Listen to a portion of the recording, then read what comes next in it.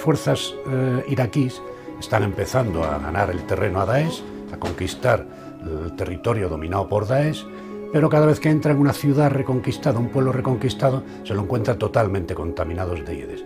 Y están teniendo muchas bajas entre sus fuerzas por esta contaminación que hay. Y además esto impide que la población local pueda entrar a sus casas, a sus pueblos.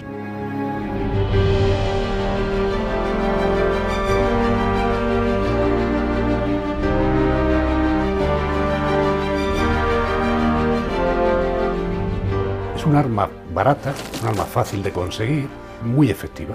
Tiene un efecto sobre la población, tiene un efecto también de causar miedo, de causar terror y por supuesto mata a la gente.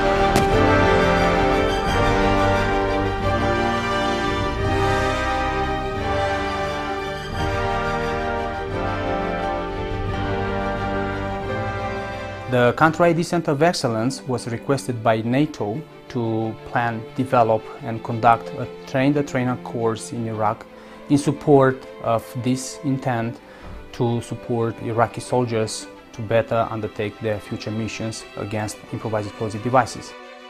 This is one of the victim-operated improvised explosive devices we can encounter in Iraq. That's an improvised pressure switch, which is made of blood pressure cuff. It's really hard to detect it because it has less content of metal, and they're deploying the metal detector. They cannot find the device itself, so they will probably step on this kind of improvised pressure plate.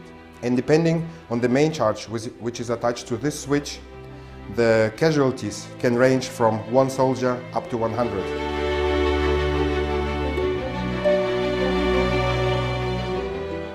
So our responsibility is very huge because our students are warriors, and after the training they will go back to fight.